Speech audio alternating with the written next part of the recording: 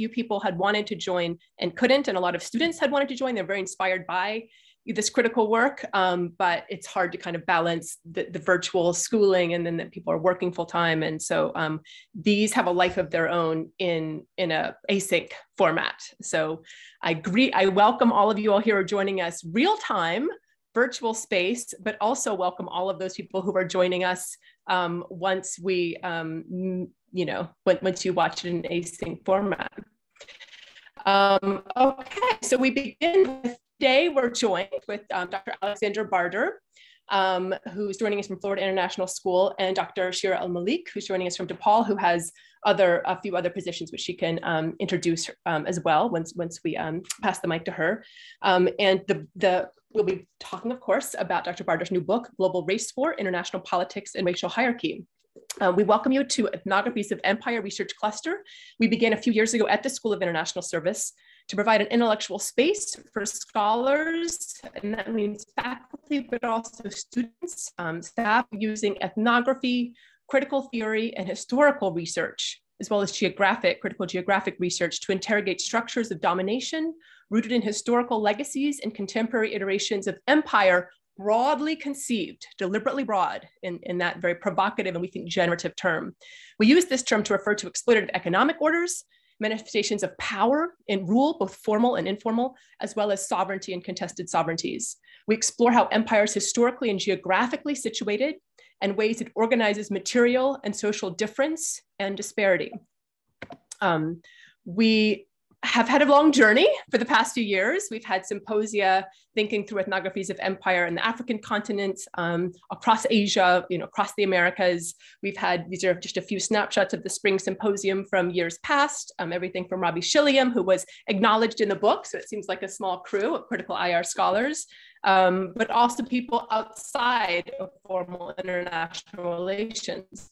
We were honored last year to host an alum of SIS, Dr. Kia Milquirk Hall, for her new book, Naming a Transnational Black Feminist Framework, Writing in Darkness. And she's kind of an esteemed alum and part of our community as well. This time last year, we were also thinking a lot about can militias become pro-state paramilitaries? This is before January 6th. It just shows how prescient and far-thinking some of our scholars tragically at this point are. Jacqueline Fox, a PhD candidate, and of course, Carolyn Gallagher, an esteemed mentor. Dr. Naomi Hossein graced us with her presence and thinking through bare life and biopolitics in 1970s Bangladesh. She's in the crowd now. And thinking through Henry Kissinger and geopolitics of food aid and food riots and broader biopower. I was able to host a special issue forum, a special issue on authoritarianism, populism, and emancipatory rural politics in the US and beyond. This was published in Journal of Rural Studies, but we were able to host all of the authors for an Ethnographies of Empire event in December of 2020, which was really wonderful. 2021 with our own Dr. Randy Purcell sharing space with Dr. Patricia Rodney herself and Dr. Robbie Shilliam on Walter Rodney and Dr. Prasad's new book on Walter Rodney as crux in the broader struggle for global justice, and frankly, Afro-Caribbean scholarship and anti-colonial work being preeminent in global decolonial scholarship and activism.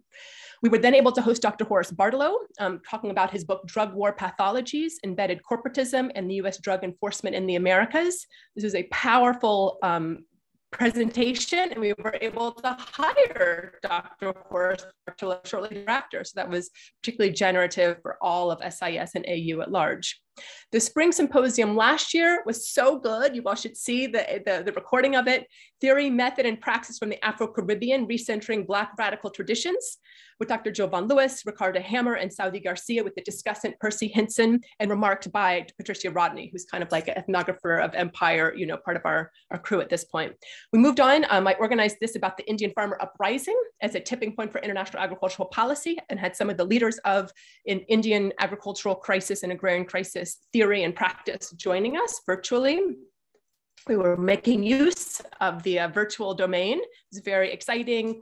And then we had a summer reading book club last summer with thinking through Leon Betsumasake Simpson's As We Have Always Done, Indigenous Freedom Through Radical Resistance, and also a book by Adam Getachew, a very up-and-coming critical IR scholar, World Making After Empire, The Rise and Fall of Self-Determination. So we were able to think through theories of indigeneity with at Betesemosake Simpson and Anishinaabe resistant stories, as well as Dr. Getachew's thinking through new international economic order and building off the 1961 Belgrade Conference and broader non-aligned movements. We then were able to host this year in the fall the Transnational Black Women Scholars of African Politics Network. This was also worth going to see. You know, not much is actually worth going to see in like a recorded format. This is an amazing convergence of dynamic thinkers, esteemed professors Robin Turner, Takia Harper Shipman, Tiffany Willoughby Herod, Kara Tate, and Lena Some's work was drawn upon. Moving forward, next month, we have Dr. Maliha Chishti of the Harris School of Public Policy, University of Chicago, with her talk, How Not to Intervene, Gender, Imperialism, and Foreign Aid. She just published an important paper in Signs, Journal of Women and Culture Society called The Pull to the Liberal Public, Gender, Orientalism, and Peacebuilding in Afghanistan, which is a post-colonial feminist perspective on gender reforms in Afghanistan and the tensions of religion, culture, and invocations of tradition in the aid encounter in empowered asymmetries. We're also very excited to host soon-to-be doctor, she's a PhD student at SIS, Megan Shanks, and her work on race, disability, and language justice. She's thinking through the frameworks of race, disability, and language diversity, and sign language is language diversity, to recognize the complexity of intersectional epistemologies and ontologies. And her mentor, Dr. Kia Hall, will hopefully be joining us. So that will be in late March. And our upcoming spring semester, do tentatively mark your calendars for early April, is on Indigenous sovereignties. And so we're going to be thinking through that from a theoretical standpoint and from a praxis and activist and political standpoint as well. So now getting us back to today's exciting event, I just wanted to throw out the table of contents of Dr. Barder's new book and the breadth of the scope of this manuscript. Everything from the Haitian Revolution, which has been a through line in the entire ethnographies of empire, work that we've done over the past few years, how crux the Haitian Revolution is, and thinking through liberalism and liberation and liberatory geopolitical frameworks, and frankly, anti-Black fear, and that's hence the erasure of its importance, on through scientific racism, settler colonialism and the Indian Wars, Armenian genocide, a century ago, Nazi grand strategies, anti-Asian bias and racial violence, Vietnam, broader geopolitics of the Cold War, the war on terror, Great Replacement. So I want to commend Dr. Barder for the widely integrative scope of this book. I've learned so much. And then it opens with his aim is to show how racial violence and hierarchy were crucial for the development of the very idea of global order. This is such a powerful statement, and I'm so grateful, Dr. Prasad, for showing me this book. I am a geographer, and my colleague, Jordana Matlon, is a sociologist. So we're kind of thinking through international relations, but from our social science perspective. So how powerful this argument is for political science and social sciences broadly, we really want to kind of bear witness to, and how racial violence proliferated in defense of this global order when its racial hierarchy appeared to be in crisis. And so then he goes on about it didn't end with the Second World War, but it went through the scientific racism, it continued on different forms. And so this kind of, evolving dynamic, understanding of racial violence is so powerful and important to analyze as scholars. And he also just thinks that the question of racial war violence remains largely unexamined. So this is a kind of a theme I want us to think about, is why it's unexamined if the proof and the evidence is so manifest from kind of an intuitive standpoint and then from an empirical standpoint as laid out in this important book. And so then I also just want to open up space to think through Dr. Shiera Malik's multifaceted research, in particular this article and special issue in African Identities that came out a few years ago in Afro-Political Thought of the 20th Century, a re-engagement, and the enormity of anti-colonial African thought in all of its diversity and the erasure of it, but the importance to recover and expand and build upon this really robust and dynamic and multifaceted realm of political analysis, and how that intersects with these broader erasures of how important racism has been to the broader construction of world order. So with that, I'm gonna stop share, and thank you, Dr. Barder. Well, thank you so much for having me. That was just an exceptional introduction. But I'm thrilled to be here and to present the work for you guys. I especially want to thank Randy Persaud because he suggested that I present here. But also, he and I were on a panel together a few years ago at the ISA Northeast, where I presented one of the chapters when I really began this project. And he gave me exceptional feedback and ideas that found their way into the book project. Thanks to Garrett for organizing this, and thanks to Shiera for the comments that I'm really looking forward to hearing. So I have some written comments that I'll read out. I don't know how far I'll get into it in the interest of time, which sort of gives a motivation for the project, as Garrett mentioned, in terms of the larger context of international relations theory and what is problematic about essentially my discipline. So I wrote it assuming that we're not all IR scholars. I mean, I know some of us are sociologists and in other disciplines, but sort of to try to give an overall disciplinary context as to what's been motivating me in particular. So I see this book really as part of a larger movement among a diverse group of IR theorists and historians to reevaluate the set of ontological assumptions that have defined the field since its formalization in the early to mid 20th century. So the assumption that IR is primarily the realm of interstate or Western great powers is increasingly called into question. An important part of this reevaluation of IR's central theoretical apparatus is the challenge to the notion of international anarchy. What has long been assumed to define the field as a separate area of study in American political science is the idea that global politics lacks a centralized institution to adjudicate disputes between states. Theoretical claims about global politics are then developed based on the notion of anarchy as a condition of perpetual and ahistorical self-help. However, this assumption about the central importance of anarchy used to create parsimonious theories of international relations leaves out important historical conditions. In particular, the establishment of hierarchical relations have been of crucial importance in creating the conditions of modernity and the modern world. Right? To name the obvious example, the historical emergence of Western settler colonialism and 19th century imperialism does not figure as part of IR's larger understanding of the formation of global order. Right? Historical instances of empire figure in canonical IR as a condition of great power status or as a way of socializing of the socialization of the non-West into an original Western system of states, something often assumed erroneously to have begun in the 17th century with the Treaty of Westphalia. Right, so in fact, in my first book, Empire Within, I explore how the crystallization of hierarchical or imperial relations were constitutive to processes of modern state building over the course of the 19th and 20th centuries. As I've attempted to show, colonies and imperial domains were sites of experimentation, or as Paul Rabineau once referred to them, as laboratories of modernity that would accrue back into Western polities and significantly shape the metropoles.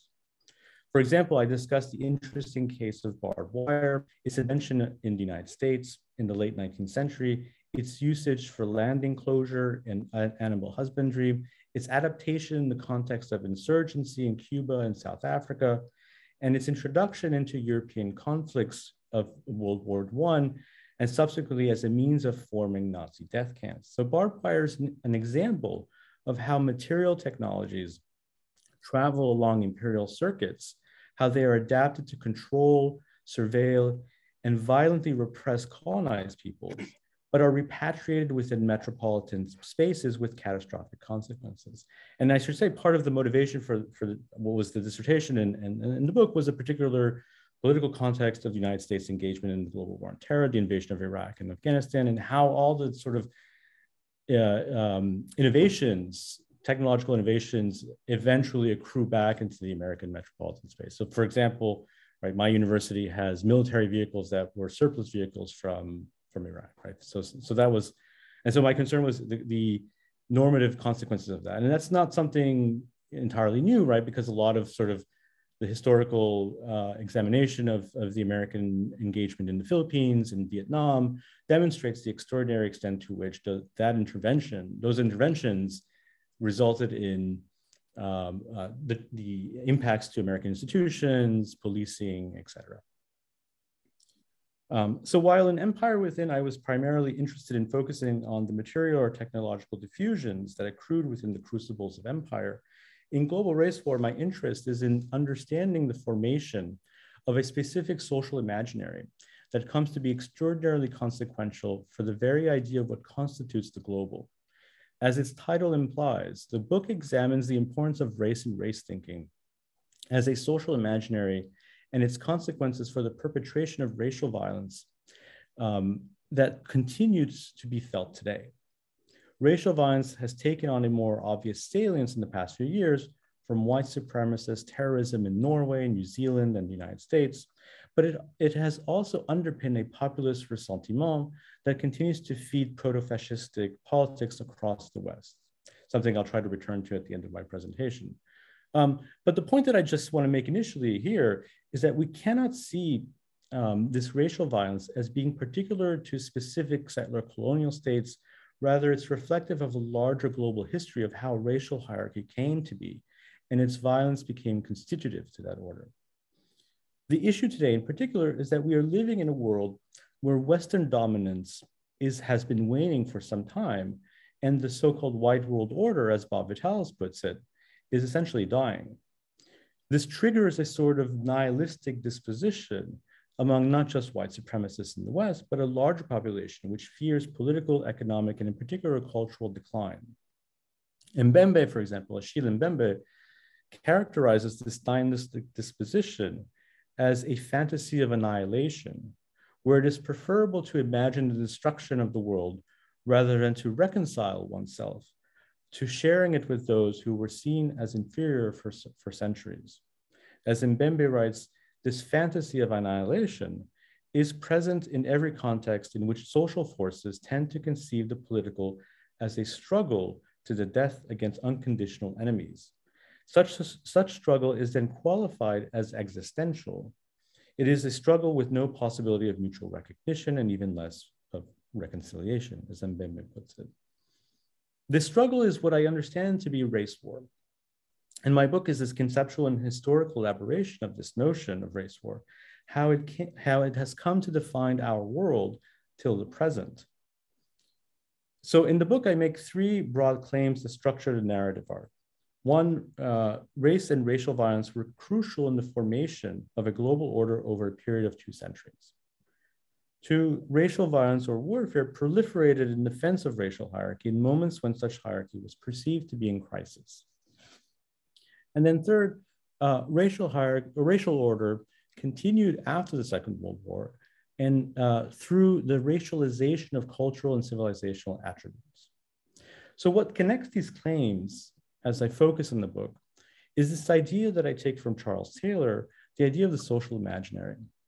The idea of the social imaginary for me is interesting because as Taylor understands it, it is how, and here I'm quoting Taylor, people imagine their social existence, how they fit together with others, how things go on between them and their fellows, the expectations that are normally met, and the deeper normative notions and images that underlie these expectations, as Taylor writes.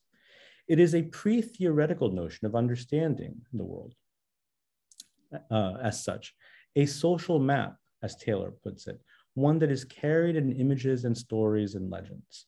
To be sure, Taylor does not ask whether race and race thinking is a type of social imaginary that has been crucial for ordering, in a way, the modern world.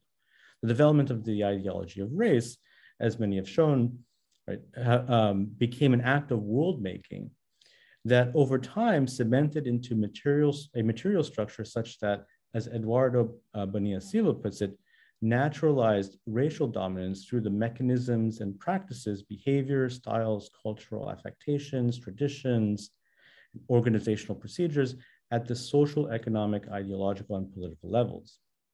Nonetheless, my interest in the book is to develop a notion of the global racial imaginary, in which race is not just constitutive of national identity or political institutions. It is not just developed as a social map to order national hierarchies. It actually was fundamental in constituting the global as such, beginning in the 19th century, specifically when the question of what is the global becomes increasingly crucial. implied in Taylor's notion of the social imaginary is the question of what happens precisely when it is called into question. What happens when the very expectations of what constitutes the global order are challenged? What happens when the deeper normative notions and images that underlie these expectations are in crisis? I think this is where the notion of racial violence and war comes into the framework. The crystallization of the global racial imaginary has always been predicated upon its potential unraveling and the anxieties that such an unraveling provoked. The most shocking example of this, for those that bore witness to the event, is that of the Haitian Revolution, where the political assertion of Black autonomy and sovereignty could not be reconciled in a world constituted on the basis of incommensurable biological and hence political difference. It is for this reason that I begin the book with this event. Thomas Jefferson and James Madison assumed that Black emancipation would usher in exterminatory violence and thus negate the Republican political order. I think this is a ubiquitous feature of this racial discourse. Upending racial hierarchies will invariably lead to unleashing proto-genocidal violence that cannot be restrained by political interest. Later in the 19th century, Alfred Mahan imagined the 20th century as a century of racial conflicts and the waning of white supremacy. Mahan, Charles Pearson, and later the notorious racist American writer Lothrop Stoddard, right, imagine a world where so-called Asiatic races would become mortal threats to Western dominance. And this is something that I explore more specifically in chapters 2 and 6. I want to focus for a minute on a remarkable passage by a certain W.E.H. Leakey, an English writer of the late 19th century, from a text he wrote called The Empire, Its Value and Growth from 1893.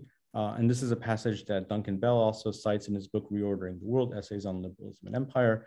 And I think this passage is an excellent example of how the global racial imaginary operates and what it conveys to the reader. So Leakey writes, remember what India has been for countless ages, before the establishment of British rule. Think of the endless wars of race and creed, its savage oppressions, its fierce anarchies, its barbarous customs, and then consider what it is to establish for some many years over the vast space of the Himalayas to the Cape Comorin, a region of perfect peace, to have conferred upon more than 250 millions of the human race perfect freedom, religious freedom, perfect security of life, liberty, and property, to have planted in the midst of these teeming multitudes a strong central government, enlightened by the best knowledge of Western Europe, and steadily occupied in preventing famine, alleviating disease, extirpating savage customs, multiplying the agencies of civilization and progress. So I think this passage in particular is a great example of what Charles Mills calls an epistemology of ignorance, in that it is entirely devoid of truth of what pre-colonial India actually was, but also what it is under British rule itself, right? For example, the manufactured famines occurring throughout this time period, as described so carefully by Mike Davis in late Victorian Holocaust, right? However, it does convey to its Western reader a certain idea about an imaginary space without history. Actual history, as it always was assumed, is conducted by Europeans. The passage conveys to the reader a sense that pre-colonial India was a space of incessant anarchy and chaos. It was made up of teeming multitudes that could not form a political central government, and hence implies the lack of a notion of individual autonomy and civil society. There's obviously a not so subtle implication in this passage. The end of British rule were ushered in a return to anarchy and the endless wars of race and creed that has supposedly characterized pre-colonized India. A peaceful global order is thus one where Western racial hegemony is a necessity to maintain, something that, for example, Theodore Roosevelt also incessantly discusses in his own writings. And I should say a common theme among such writers, including Stoddard, is the idea that great power conflicts between Western empires need to be avoided in favor of managing a world order in the service of maintaining white supremacy. More generally, I think Leakey's passage forms a notion of what political order means and the catastrophic implications of such a dismantlement of a political order. So I'll discuss briefly, I'll try to do briefly the sort of narrative arc and what ties it together, and then conclude with that. So the book explores various historical moments of when the global racial imaginary was in the process of solidifying itself in moments of crisis or resulting in a surfeit of extraordinary violence in its defense. I obviously won't be able to discuss in great details all the chapter, because they cover roughly, as Garrett mentioned, the Haitian Revolution all the way to the present. But I'd like to try to give a sort of a broad overview of what connects these chapters together.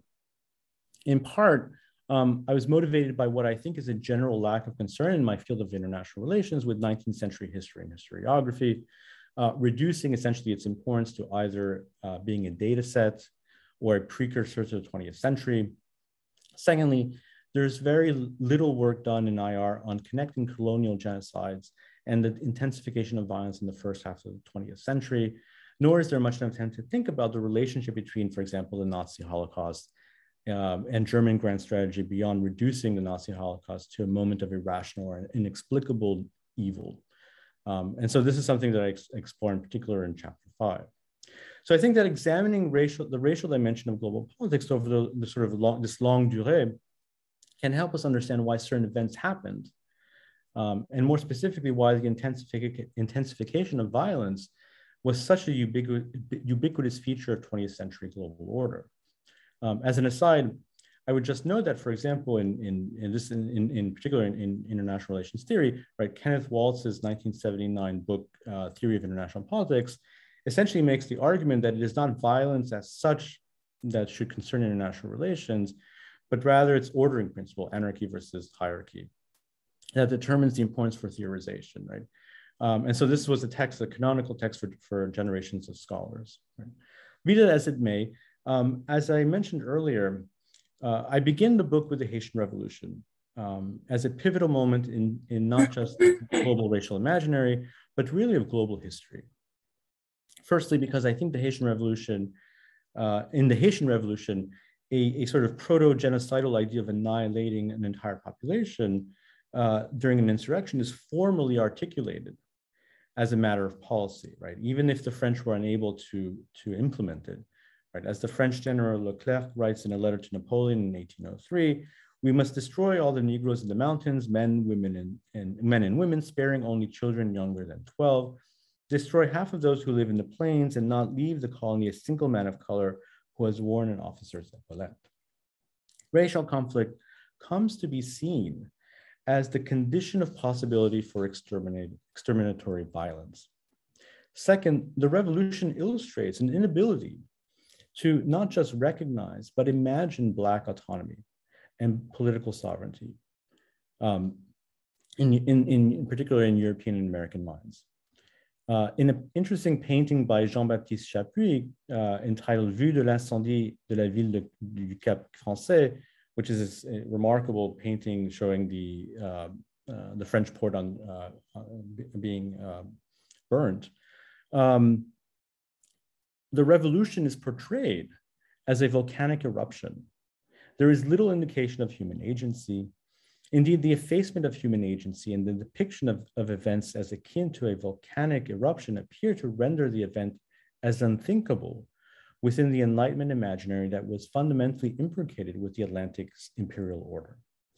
Nonetheless, the success of the Haitian Revolution in liberating the island from the attempt at reimposing slavery by the French had three important ramifications.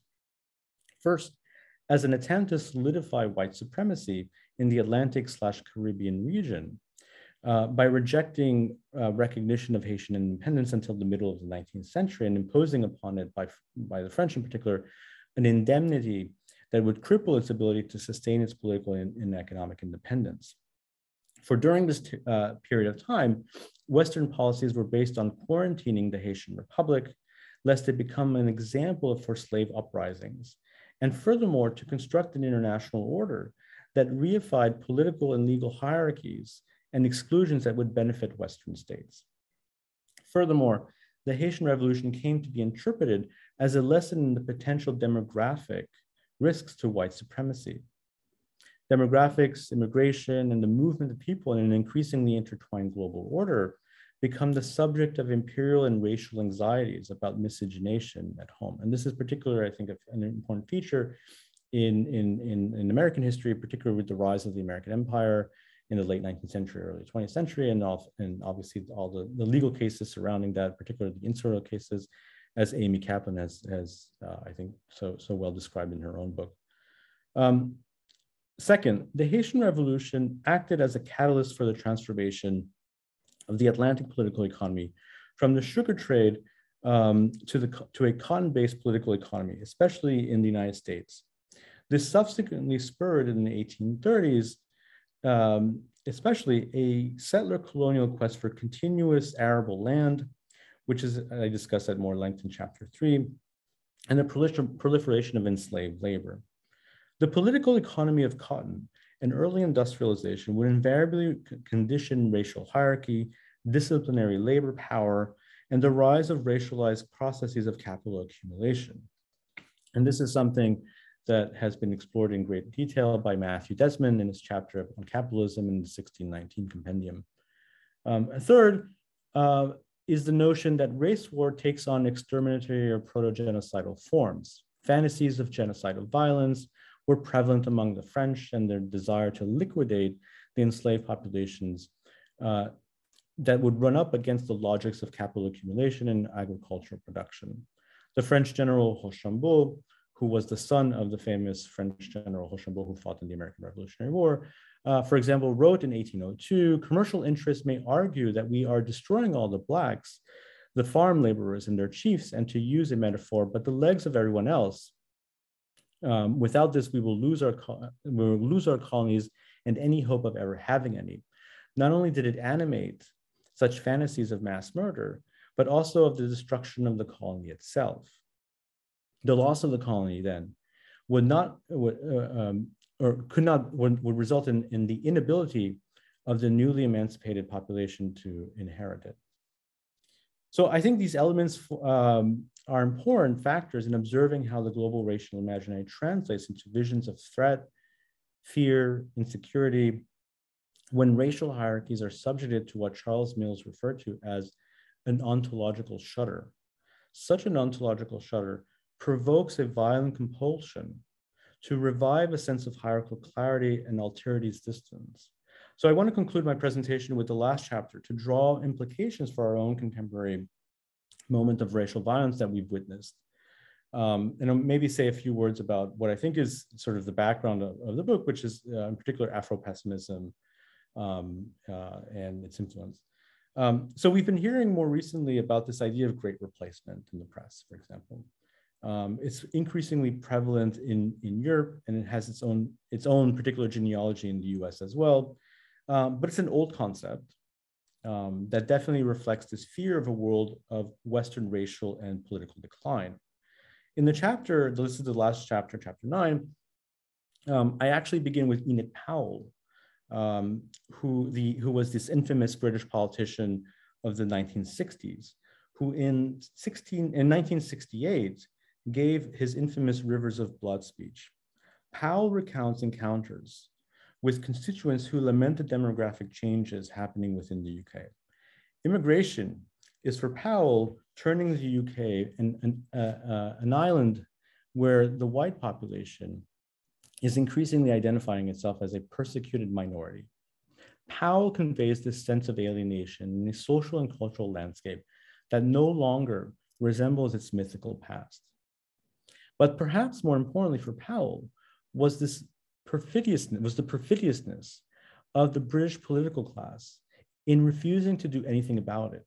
Powell's polemics are also targeting the British elites fiddling while communalism and multiracial factionalism will spread and result in domestic violence.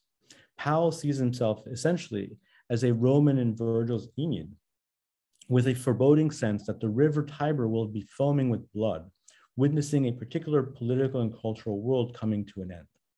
Notwithstanding his ostracism from polite society, Powell's vision proved to be enormously influential as a political polemic, something that Stuart Hall in particular recognized, was normalized by Thatcher and the European right all throughout the 1980s and 1990s.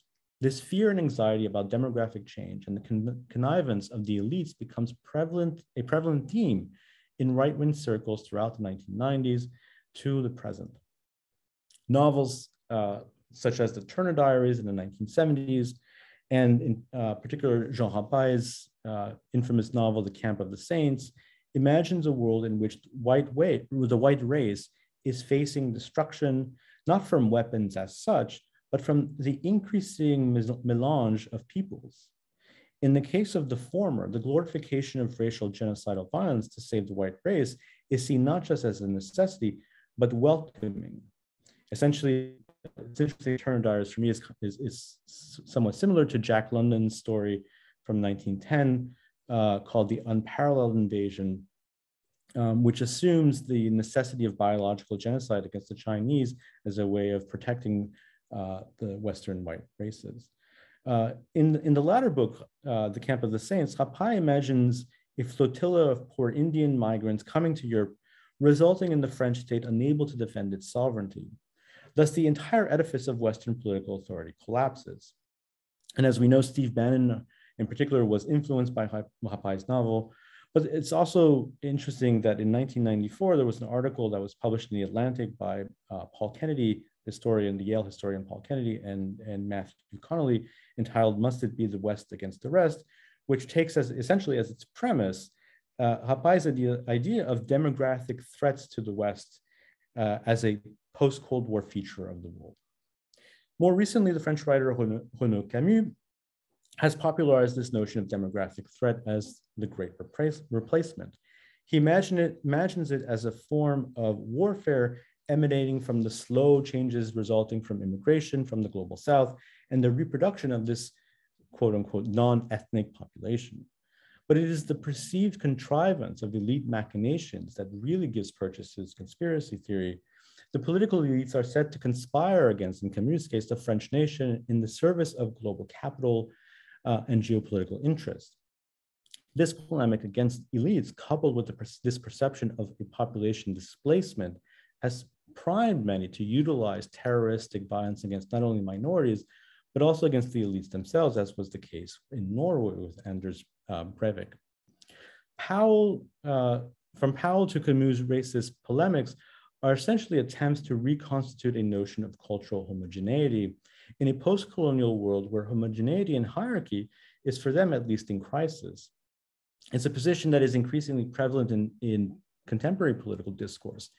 One can see this in particular in France with the candidacy of somebody like Éric Zemmour, for example. Nonetheless, the difference with past conceptualizations is that the purpose is not to enact a new wave of imperial or genocidal political projects, but instead to quarantine the West from the loss of self-identity. For them, then, the problem of the global racial imaginary is an ontological problem based on a necessity of expiating the racial other as intrinsically inferior. It is an ontological problem that assumes the inevitability of violence. So here, I do think Afro-pessimist position is especially compelling. Right? And Calvin Warren, for example, argues and demonstrates the extent to which the notion of the Black free body is a constituted figure of abjection in Western modernity, and that violence is invariably the means of expiating that monstrosity. And here, as he writes, I'll cite him, violence against Black being is gratuitous precisely because an anti-Black world will continuously and relentlessly attempt to eliminate the nothing that is the evil Black Negro. That is, there isn't a solution or analysis of the violence that aligns with political reasoning or calculus. The gratuity of violence in all its manifestations is an ontological problem. The ontological problem that Calvin identifies is not just relevant to the condition of African Americans in the United States. It is generalizable to the extent that it reveals how the global racial imaginary constructed and reinforced racial, spatial, and metaphysical boundaries. The Great Replacement polemic and the fear of mass migration invoked from Powell to Camus reinforces this ontological starting point, by seeing it as a fundamental crisis of the global racial imaginary. They assume, from Powell to Camus, that a genuinely post-colonial world, a world where human life is valued beyond the privilege of male whiteness, is a world of nothingness, a dystopian world of cultural nihilism. The only way of preserving an essentialized Western culture is by excising the demographic, the threat posed by life unworthy to be lived threat. Plurality is antithetical to this racial imaginary. Racial violence is therefore an inevitable component of this exercise of a will to resist the nihilism of such a post-colonial world, and is, I believe, their vision that has to be combated at all costs. So I'll finish here, but I'm really looking forward to hearing your comments about the work. So thank you again for inviting me. Thank you, Dr. Barder, so much. So much to think through. Dr. Malik. Wonderful. Sickening, but wonderful. There's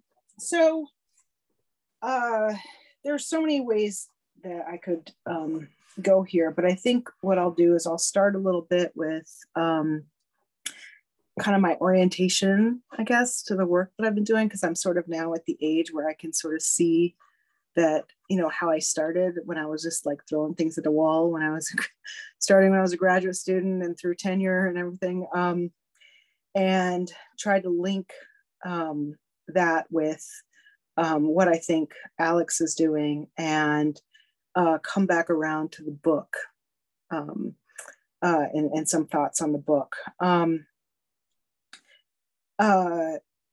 You know, when I first wrote the Why Orientalism Still Matters, you know, it was published, I think, in 2013 or something like that, but I started it in 2003. And it was the context of looking at how so many people, you know, you might call right-thinking academics, sort of flipped out about what was happening and started to hail some of these threads that Alex is pulling out in his book in terms of what they thought should be the response to 9/11. And that article sort of grew out of my watching people do that and thinking about like where those threads came from, why they're being utilized now by people whose work you might otherwise actually find revelatory. And so I began, I think, and probably reflecting on it with like all the things that I study and write about, with a focus on respondents to the racial imaginary that Alex is detailing in this book, and specifically Black African anti-colonial respondents. I think what I found in those writings was a recognition of a racial imaginary and a set of strategies for dealing with them, right? So a lot of times when people write a story of what is, others want to know, well, what can we do with that? You know, where can we go from here, right? And so I was looking at the people who were like, okay, maybe we can go here or we can go there, in terms of looking at Nkrumah or Nyerere or Steve Biko or any of these thinkers. You know, Fanon and Césaire, who disagreed, but Césaire, who's sort of trying to think outside of a system of global order in the way that Alex details it in this book. The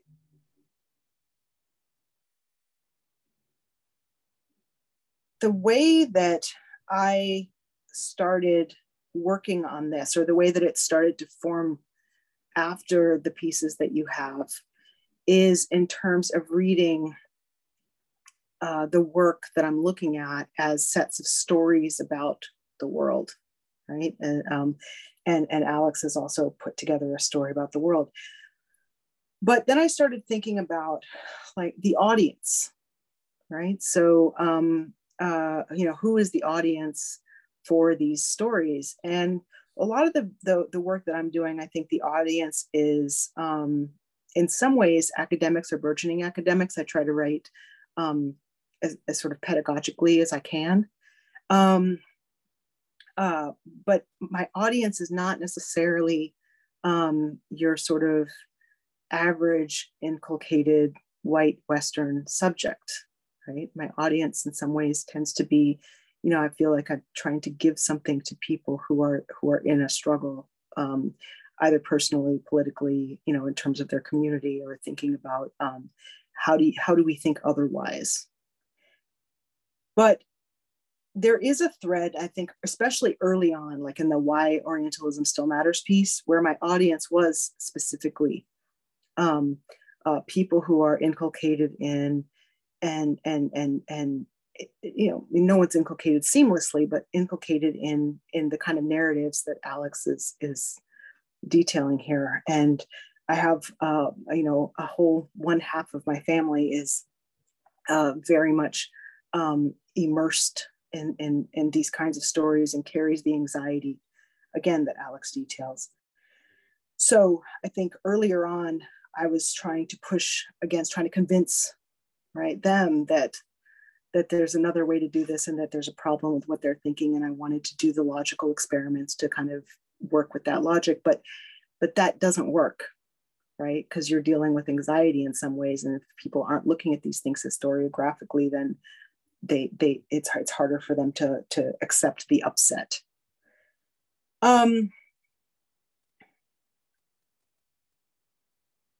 So when I describe Alex's book as sickening, I mean it really. Like it's sickening, like Mamdani's Neither Settler Nor Native is sickening. It's easy to read, pedagogically written, I think very accessible, but sickening because it's tight. It's a tight story that seems very hard to respond to. And I have some questions for Alex that, but I think I might actually hold off on those for a moment. I would land on the comment about white world order waning, right? And that moment of crisis, it's sort of like Stuart Hall's Policing the Crisis, right? That it's this moment when you start to see the anxieties turning into like manifesting in actual, action, which you point out. You turn around with this notion of race war, the position, right? Like, who would you have to be to, like, why is it important that you wrote this book? And why might, oftentimes, I think actually the answer might be academia, right? Like that is very hard for me to write some of the things that I was trying to write, because people wanted me to write like, woman of color writing, which is not really the story of Hitler's racial imaginary.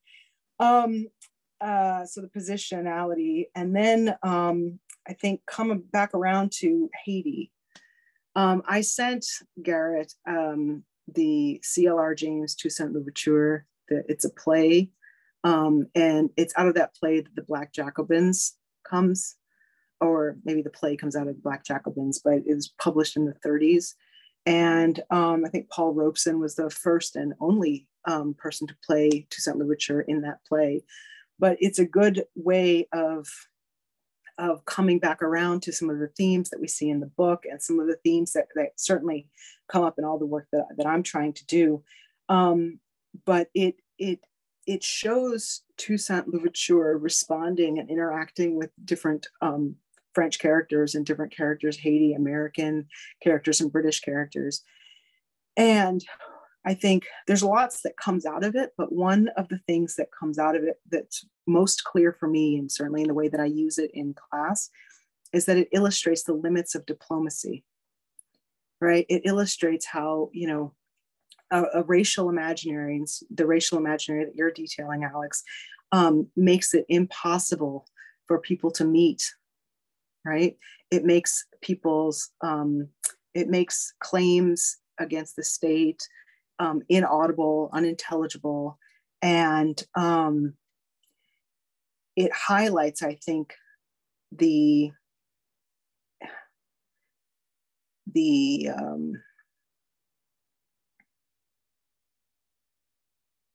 strength, the solidity, the dominance of the white world order, right? And makes me question the degree to which it's waning. What else do I have here? Well, there's a lot, but I think I'll wind up right now with, what I think Alex has produced here is the story of, a story of hegemony or a genealogy of dominant epistemic frames that to animate the world we're working in.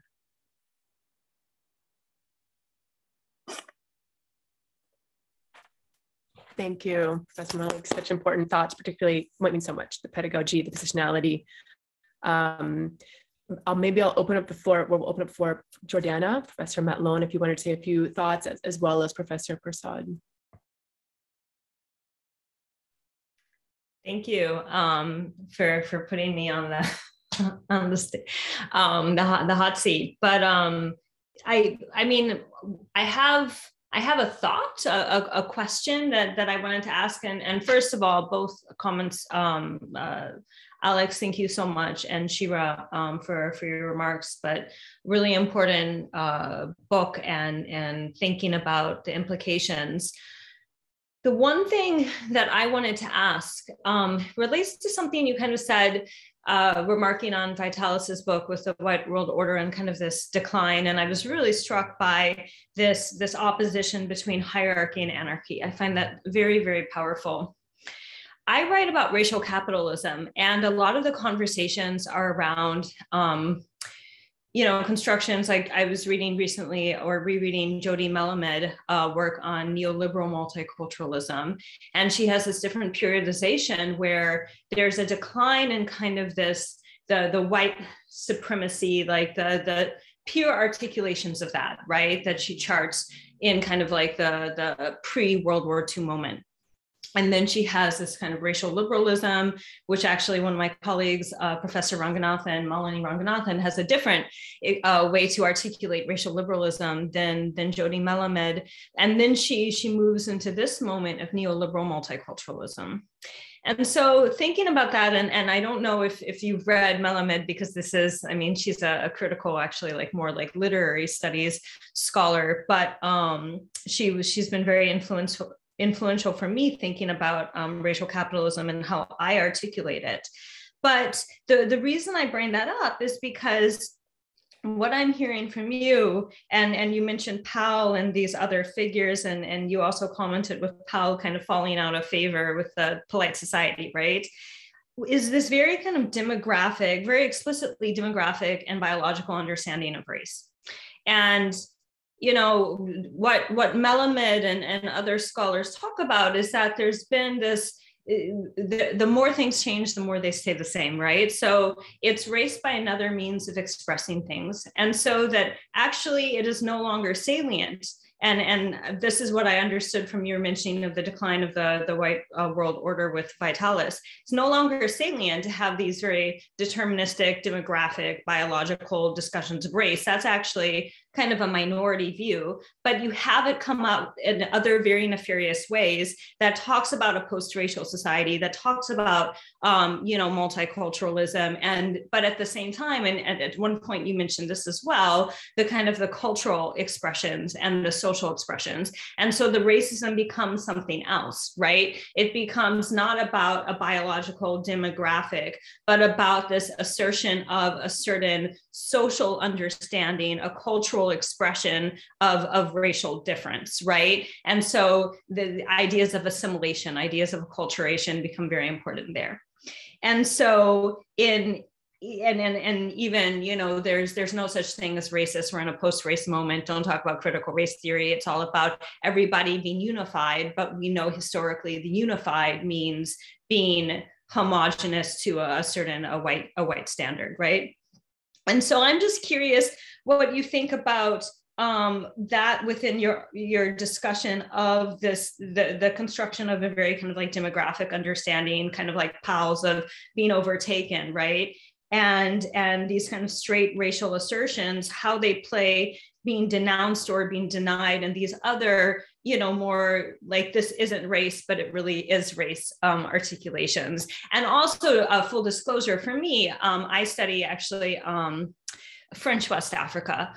So the idea of racist culture is actually one that's very, very old, right, within the kind of the French colonial tradition. And so I think a lot of these kind of contemporary discussions actually plays off really on these very old articulations of French, the French trying to separate themselves as being somehow different and less racist, because they just use the cover of culture, and everything that was race just became culture. And I feel like I hear that a lot now, and I'm always thinking, this is what France has been doing for a couple hundred years, right? So thank you so much.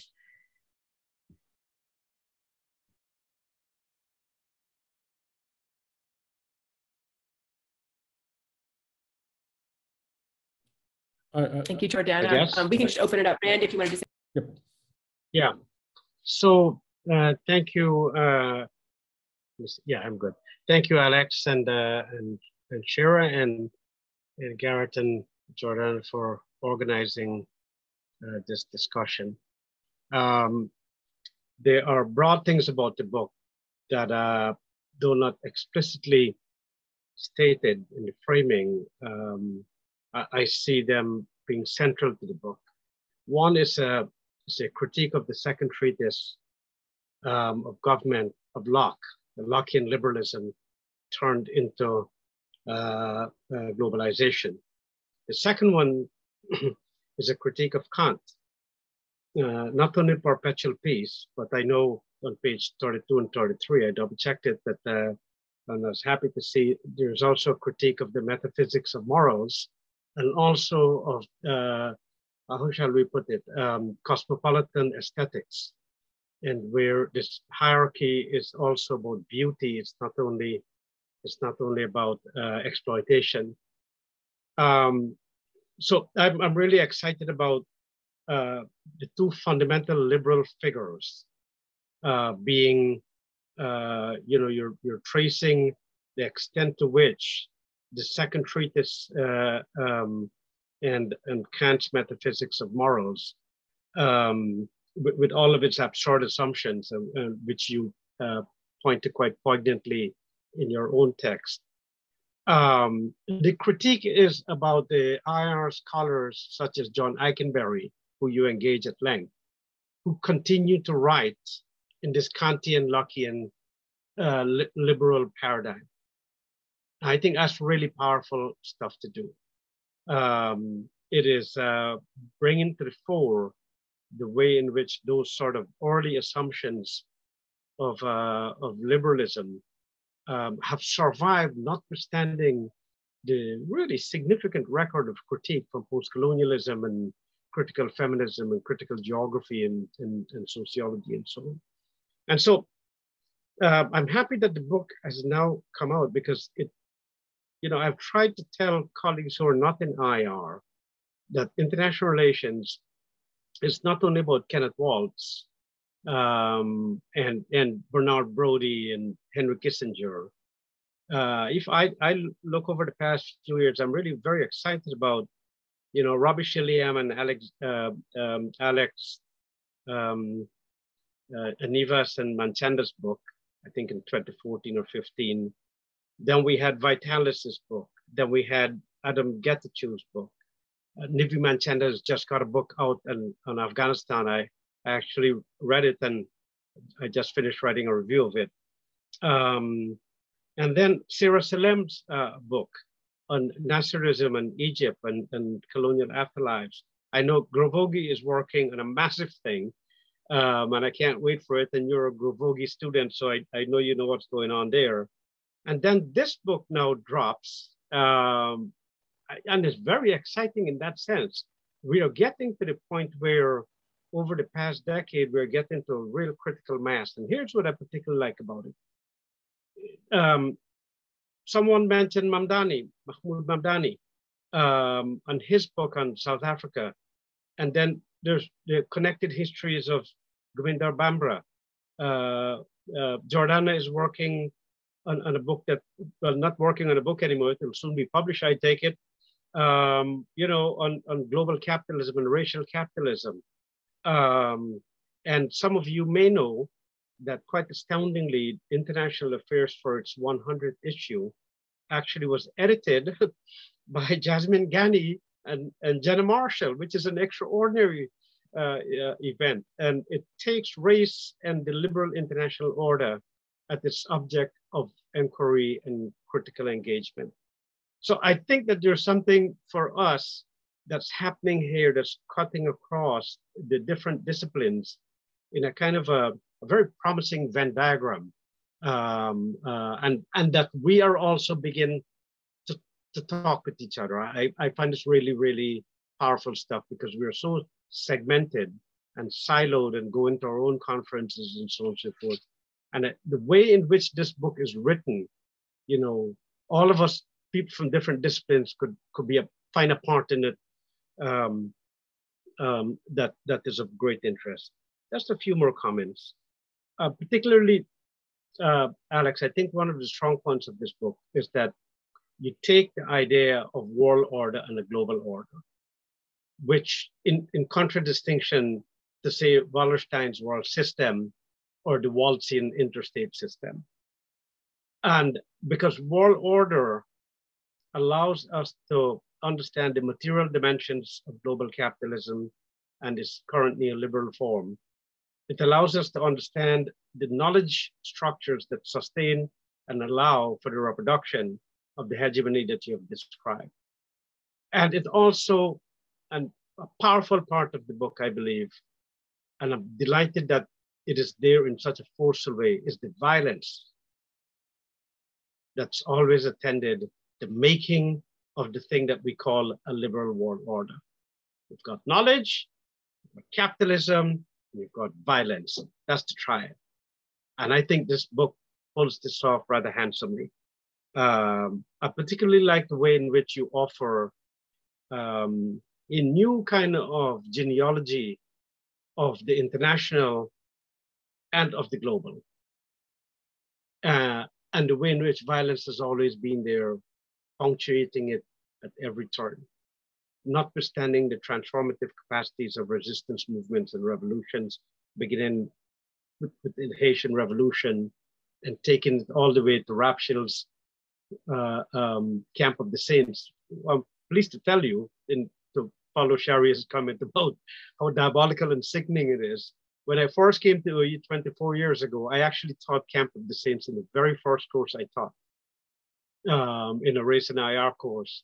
And here we are, that you're wrapping up the book with Raphael, to me is personally a moment of great interest. There's a lot more to be said here. Obviously, I've got 5 or 6 points. You probably know, Alex, I'm writing a very extended essay in this book, which is massively overdue for H. Diplo. So I got to save something to put there, right? So that's it for now for me. Yeah, can I just say that when I read Jean Rapai's book, I couldn't finish it. It's horrible. It's just true. It's unreadable. That it's talking about sickening, right? I mean, I couldn't get through it. So true, so true. See, I had the same reaction. Yeah, especially being of Indian ancestry, you can well imagine. So.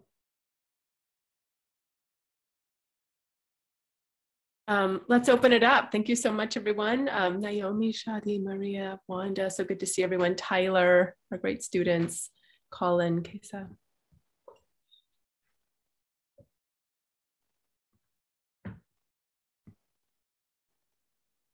But may I ask a question, if you don't mind? I mean, I know I just spoke at length there, but where do you, Alex, where do you see this book fitting in with the recent literature that I just mentioned, but other work that Sharia is doing and other people that are doing Grovogi's work and so on? I mean, a book is never Solamente is never by itself unbracketed. I mean, it belongs to a larger, I think, social force, a larger movement for democratizing the knowledge and the discipline in which you belong. May I ask you if you could, how do you see this book situated in the recent work being done and upcoming work that we know of? Yeah, that's a great question, Randy. This book basically came out of discussions that I've had an engagement with Bob Vitalis, right, for a long time in terms of rethinking the disciplinary genealogy of international relations, right? I was privileged. I'm talking about Shiera's point about positionality. I was privileged to go to a PhD program that encouraged a kind of marginal position relative to our own discipline through my advisor and through the seminars that I took. And so there was always this kind of influence to think against the grain of the sort of disciplinary impositions that constituted our field of study, right? I was fascinated when I first read Bob's book because it presented to me an alternative, as you said, an alternative genealogy of what international relations actually was, particularly in the 19th century, how it was tied to race, and in particular this idea of anxiety of racial conflicts, right, in the United States and American political science, and that's something that I wanted to develop more carefully. What exactly was this notion of racial conflict that many American political scientists of the late 19th century and early 20th century were particularly concerned about, right? Because this is something that there was nothing in international relations literature about this stuff, right? Very few people in the past, aside from somebody like Errol Henderson and others, have written about this. And so that's what motivated me in particular in terms of rethinking the larger historical assumptions, the larger ontological assumptions that we make about our own discipline, right? And I think that we're lucky in a sense, and I'm hopeful in that sense, which is that we're in a moment when there's a lot more work being produced, not just my own, obviously, but as you mentioned, all these different important people such as Robert Shilliam and others who are producing alternative stories about where our knowledge comes from, alternative stories about the violence that was constitutive of the world that we inhabit. And so I situate my work as an attempt at undermining precisely the foundational assumptions that glean over these histories of violence, right? That somebody like Eikenberry can write about, right? Without any sort of I should say, self-reflection about the language that he uses, right? And so part of what I'm trying to do in this book is to make it so that it's more difficult for people like Eikenberry to sort of write the kinds of things that he does without taking seriously these alternative histories, right? We can't talk about international relations anymore without bringing in this entire history of racial conflict and racial hierarchy and racial violence, right? More specifically in terms of methodology, in terms of conceptualization, I'm really interested in particular in uncovering these particularly historical events, reinterpreting historical events or historical events that have not been adequately dealt with in international relations theory, and to resurrect them and to make them seem more important. So obviously the Haitian Revolution, the histories of settler colonialism, particularly the Native American wars of the 19th century, the Armenian genocide, the Nazi Holocaust, right? Because if you read, for example, a lot of the literature, IR literature on the Nazi Holocaust, I mean, you would think that for a discipline like international relations, that there would be much more substantive engagement with German grand strategy and its relationship to the Nazi Holocaust, but there isn't, right? So some, such as I cited in the book, people like Dale Copeland will say, oh, well, that's just, they were being irrational in terms of the Nazi Holocaust, right? And so it's a way of bracketing out these uncomfortable questions about racial genocide, right? Because once you open that door, then you have to talk about the different racial genocides that happen in the colonial peripheries, right? And how that figures with the stories that are told about the rise of Europe and the rise of the West and what have you, right? How they're co-constituted with each other. But IR for a long time didn't want to grapple with that. So my work is, in that sense, is more historical in terms of thinking about these links that have been suppressed for a long time. But as I said, I mean, I'm really happy to see that. I mean, there's much more engagement on these questions by a whole variety of scholars. And so my hope is that more mainstream scholars will have to grapple with this. I noticed, I don't know if you saw, David Lake and some of his students have published an article looking at this literature on race and international relations. So that's, I mean, hopeful. But yeah, I mean, there's a lot of interesting work being conducted in the field now.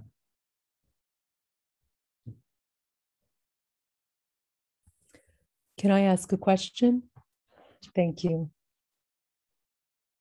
So hi, thank you very much. I'll just introduce myself quickly. I'm a global health scholar looking at mainly global health inequities and social inequities at SIS, and really been sort of enthralled by this discussion. And I sort of reacted to what you were saying, Alex, in terms of your last comments in situating your work in IR.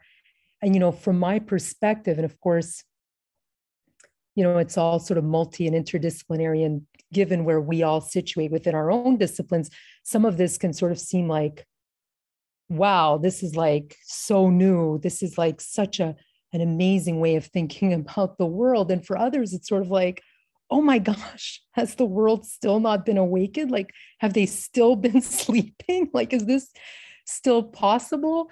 And so I'm just curious, again, not being an IR scholar myself, I have to ask the begging question. So you're saying that even the mainstream scholars, quote unquote mainstream, are now in some ways hopefully forced to think alternatively, to think about the actual reality historically and in contemporary reality. So do you see that turn? Do you see that critical turn happening? I mean, can we be hopeful here? Because, I mean, we've got to be doing better in IR, right, overall. And I don't mean it sort of from just sort of like bad mouthing or taking on too much of a judgment, negative judgment on IR as a whole sort of scope of thinkers and disciplinary situatedness. But I do have to ask the question, because I'm sitting here going, tell me this is not happening. Tell me that more of us are understanding and engaging with each other, with the world, in ways that fit the global majority understanding, or at least lived experience, right? I mean, come on. But anyway, I'll leave it at that. And I'm sorry this might sound a little far afield, but thank you. Thank you for the book. And I hope more of us can engage. I really appreciated Randy's earlier comment as well about, we have to break out of these silos and talk with one another across disciplines and across so many other boundaries. Thank you. So I'm hopeful about the field a little, but I'm also pessimistic. IR, as maybe has always, at least the American IR since the Second World War, 1950s, has been intimately linked with political power and the need to make it relevant to the dictates of political power, right? And so that's in part why this question of particularly race was not relevant to the theorization, right? Because it wasn't relevant, at least to the importance of questions related to the Cold War and what have you. So the world obviously is changing and has been changing, as I mentioned, And so this question of race becomes much more salient to the discipline, right? On the other hand, we have a lot of work to do, right? Because there's still deeply problematic assumptions about that sort of filter into the work and also into the way in which people, mainstream scholars in particular, talk about this, right? So I'll just give one, not to pick on Eikenberry too much, right? But I don't know if you guys knew this, but in the election, ISA election, he presented himself for president of ISA, and if you read sort of his pitch for why he should be president of the International Studies Association, right? He makes the comment that, well, I'm married to a Japanese, and so I'm much more cosmopolitan than others, right? I mean, right? So there's still a lot of problematic features, but I think there is this increasing realization, and this is something that my former advisor Stephen Grover used to say a lot to us, that the world is changing and we have to adapt to it as a discipline. If not, we're going to start sounding like the Latin priests or Western priests who come to Africa and preach in Latin, right? And everybody's looking at them like, what are you talking about, right? And so there's this recognition, I think, that the theoretical language and the theoretical assumptions that underpin our discipline need to change dramatically, or else we're going to become siloed in a way that we only talk to each other, right? And so a certain group of scholars will maybe stay like that, but others won't.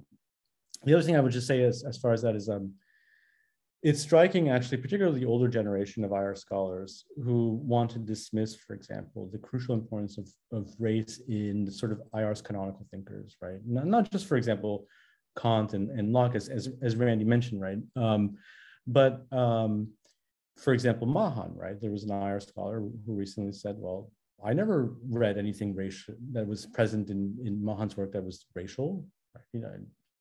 He talked about naval power, right? Not about race. Well, maybe you weren't looking, right? Or for example, this is something that I was told about Robert Jervis, right? Who says, of course, all these guys in the past were racist, but we're not racist anymore, right? So what difference does it make for us, right? Why do we need to engage with this stuff anymore? It's not relevant to us, right? And so on the one hand, there is this sense of denial, right? Denial about the extent to which a particular epistemology still maintains itself in our disposition, but also a denial about the need to reevaluate this, right? And so that's sort of gives me pause. But on the other hand, I think that, and I hope that there's this recognition, this sort of political recognition that we don't live in the world that resembles the way it was even 10 years ago, right? And so we as discipline and as scholars need to adapt to it in a way and speak to its changing character in a fundamentally different way.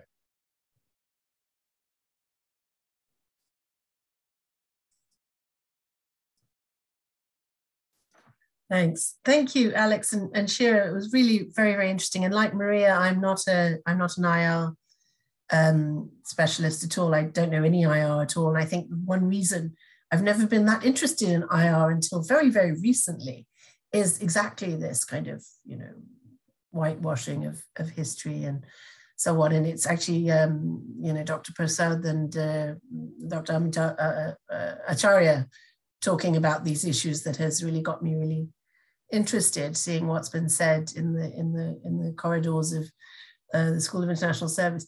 But my question is a bit like Maria's, which is, in international development, where I situate myself, we have similarly, it's really hard to believe it, but similarly failed to notice race or talk about race. I've been in the field 25 years, and really very recently has it become seriously discussed. And then the real thing I think that's interesting is in the way that IR perhaps serves as the educational training for people in politics and the UN and so on. International development, of course, is the training for people in the aid world, in the multilateral banks and so on. So do you think that there are any signs that these new debates and the emergence of race and racist violence as crucial to the history of the West and the world. Is that likely to change? I guess maybe it's too many steps, but practice, policy and practice, not just ideas. Yeah, that's a great question. And when I teach, for example, when I teach introduction to international relations theory, in particular, I finish off with, for example, Robert Vitalis's book, right? And I tell them a lot of stuff that you've learned in IR is wrong, right, and problematic. I do think, particularly this generation of students, the students that I'm teaching, are much more self-conscious about these questions of race and gender than were in the past, right? However, this is something that I also articulate to them. I said, for those of you who are interested in working for government, you will quickly realize the extent to which institutions have an ability to shape you and make you do things that you would not normally think you would do, right? And I think that's really the problem, right? Which is that our institutions are designed in a way that makes change exceptionally difficult, right? Because our institutions are reflective of precisely this long history of racial and gendered hierarchies, right? And so how do we change that, right? I mean, my hope is that, yes, as generations move forward and more people try to change that, then that will change not just the ideas, but also the way in which practice is conducted in development, in terms of politics and what have you. But I'm also wary, right? Because I've seen it happen, which is that people who end up working in these particular institutions, even not just the US government, obviously, but in institutions as the UN or the EU, right? It becomes very easy to compromise one's ethical and political positions, right?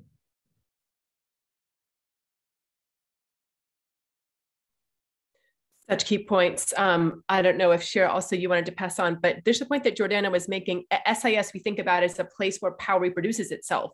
So our students, they're so bright and engaging and have such a tendency to ask deep questions. And then they get formed in the classes, and then they literally go out into positions of power, which makes the pedagogical question so urgent and the stakes so high. So such key points everywhere. Yes, Shiera.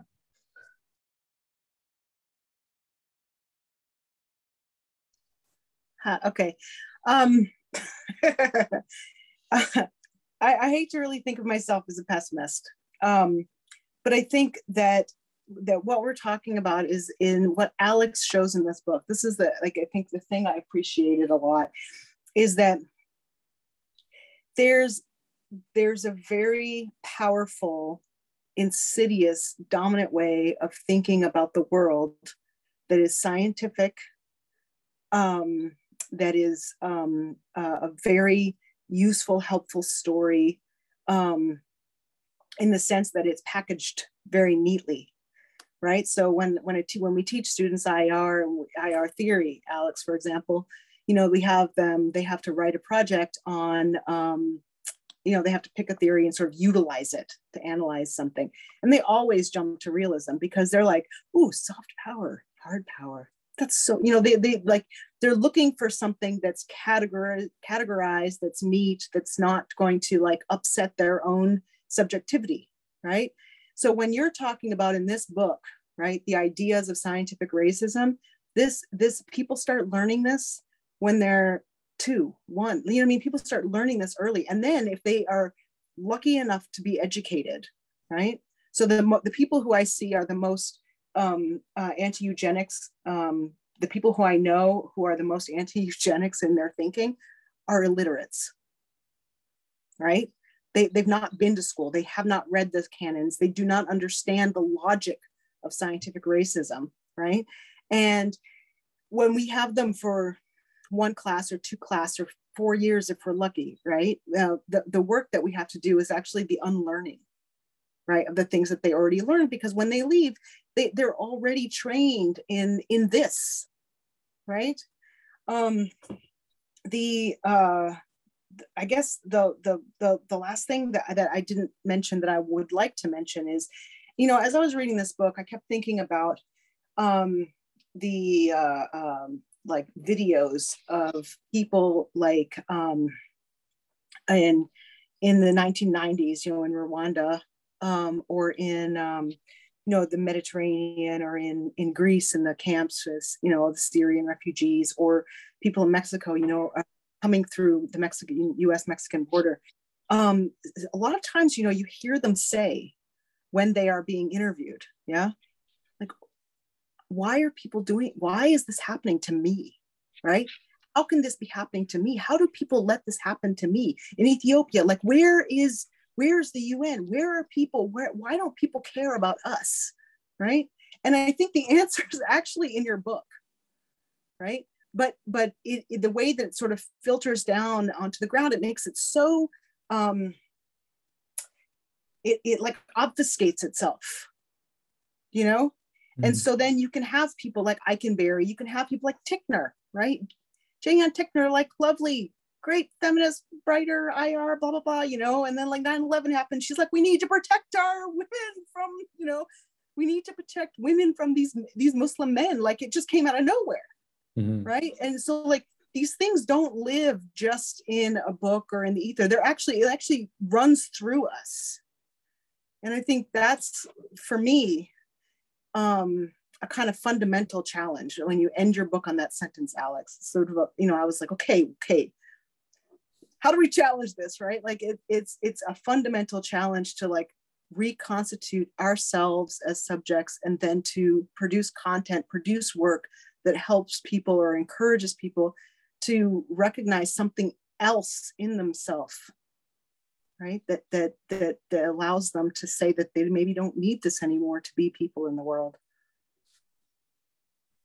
The thing that I'll just be very brief. The thing that I want to maybe add, and sort of makes me more pessimistic, like you, is that because I've been asked this a few times in terms of, is this a particular Western story, right? And in a sense, it is, right? But what gives me pause is that we've seen actually the internalization of these sort of ideas and assumptions in non-Western contexts, right? The extent to which, for example, the Japanese imbibe a kind of social Darwinism that intensifies, right, their own sense of difference and hierarchy relative to others and what have you, or the internalization of scientific racism in the Ottoman Empire, right? It doesn't explain, obviously, the genocide, but nonetheless sort of adds an element to this, right? So it's not just what sort of makes me pessimistic, actually, is that even if I'm right, that we are living through this waning white world order, that these ideas are not going to go away, right? That they get circulated or internalized in different contexts because they reflect political power. They reflect, for example, racial capitalism. They're useful, right? They act in the world that is useful for others, right? And so combating them then becomes much more difficult, right? It's not just a question of, down with the West and everything will be right in the world, right? It's not the sort of post-racial Obama years, right? As we thought, right? Oh, well, race is gone, right? No, right? And so that's why, I end the book like you said, but I don't have easy answers for that, which makes me worried.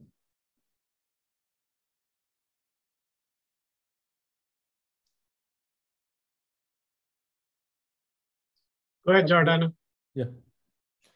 Okay, and I know that we're on time. I'm not sure what we're doing with that, but so Garrett, I don't know if we can go 10 more minutes or. Yeah, definitely. We'll get Jordana, Randy, and Shadi if you wanted to say anything. Your video is on, but great conversation going. Yeah, no, thanks. And I mean, that last remark, I mean, that related to kind of my earlier question, right? About, and certainly, the rise of 45 brought down this idea of a post-racial moment, which was quite historically brief, right? This kind of euphoria from 2008 to, and from the 90s on. I mean, I remember certainly when I was coming of age in the US, the conversation on race was something that we were getting through, right? As you had kind of legislation banning like formal racism, right? But I do think that this idea of kind of the multicultural discourse. There has been a shift, and it's not quite as explicit. But that's a separate point to actually what I wanted to say specifically about this idea of gender and race, and actually directly to your last point, Shiera, of this idea of like the third world woman and saving the third world woman, right? And it's an anecdote of a student that I had who spoke to me after taking my class and had been interviewing at some NGO or some global development organization, and completely fine everything when you talk about gender. But the minute she mentioned race, it was just this kind of how could you even, right? And I don't know with this kind of post George Floyd moment how that conversation might have shifted. I would suspect it wouldn't have shifted that much. But the idea that gender is something that can be then incorporated into the idea of the saving the brown woman from the brown man, right? Like the narrative can be easily embraced as far as part of the progressivism of the white liberal order, whereas race becomes something that is a direct reflection of colonialism, right? And these imperial histories. And so I do think when we take an intersectional lens, there's actually quite a very difference between the gender hierarchies and the racial hierarchies to consider when we think about like shifts, discursive shifts. So to follow up on some of the comments already made, and to be on a sort of a practical side of things, I have proposed a few times to change the name of the School of International Service. And it was always quickly rebuffed by liberals within my school. I say this with tremendous respect, but only to underline the extent to which this Kantian cosmopolitanism is so embedded even in those persons who really do believe in all their hearts that they're contributing to the world and that we can train students who will go out and make the world better. I have to believe that in a way, but Naomi was talking about international development in some sense as the grounding, of a lot of what we were talking about, the way in which race, gets embedded at the policy level. On that score, I have good news. If you haven't read Ilan Kapoor's book on international development, I really urge you to do it. It's I've read it twice already, and I'll tell you why. Because he takes international development from the perspective of psychoanalysis. And what is really good there is that he's making psychoanalysis intelligible to us. And he really talks about the way in which the West is, in many ways, is recovering its own self and its own sanity by international development being almost like a kind of therapy and a therapeutic engagement. There's so much stuff there. I teach international development at SIS, and I actually have I found this very, very useful. So change is slow, but as I always tell students in my courses, basically what has happened, notwithstanding the enormous political and economic and military power of the hegemonic states, third world peoples have generally been prevailing bit by bit, and I don't see that coming to an end anytime soon.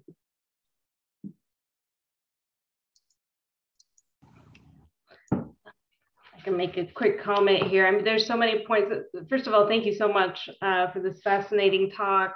I come at this from someone who studies the politics of human rights, particularly in the context of the Middle East. And I've done a lot on post 9/11 human rights discourses, women's rights discourses, and how human rights is often used to justify all sorts of very problematic policies, to put it very mildly. So, I mean, I was interested in kind of a whole range of points that were brought up. I wonder if you have tapped in at all into the third world approaches to international law literature. I feel like there are some synergies there. But the whole law school world is so, talk about being siloed, that seems to be definitely the case here. And in terms of, progress and kind of the way, institutions shape the students we send their way. I mean, I like to hope that it goes both ways, right, at the same time. But of course, the question then is, which is more dominant? Is the institution shaping the individual that is now kind of maybe being brought in with more consciousness of some of these histories and dynamics, or is it the other way around? So, just a range of thoughts as I was listening in. And again, thank you so much. Thank you, Shani. Round of applause for our esteemed guest, Dr. Barder. Thank you so much. It's great to have this book on hand to be using in our curriculum and our pedagogy and our own scholarship. And Dr. Malik, we need to have you back to share have a whole hour and a half on your work. This was just like a little, foretaste of it, but we're so impressed. And thank you so much for sharing your time. And round of applause for Dr. Prasad, and obviously Jordiana, my amazing colleague and collaborator, Maria, Shadi, thank you all so much for coming, Tyler, Kesa. And this will live on the website. We're going to get all these recorded in SIS, so this will live on. And have a wonderful day, good people. Thank you very much for having me. So I much really appreciate the gratitude. comments. Thank you. Thank you. Thank you all. Thank you for